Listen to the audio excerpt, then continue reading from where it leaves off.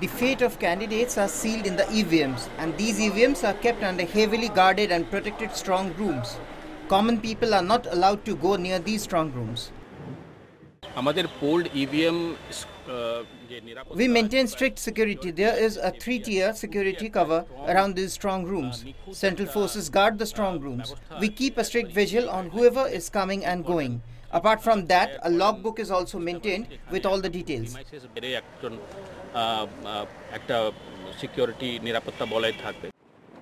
The EVMs will be brought out of these strong rooms amid strict security on May 16, when counting of votes will take place.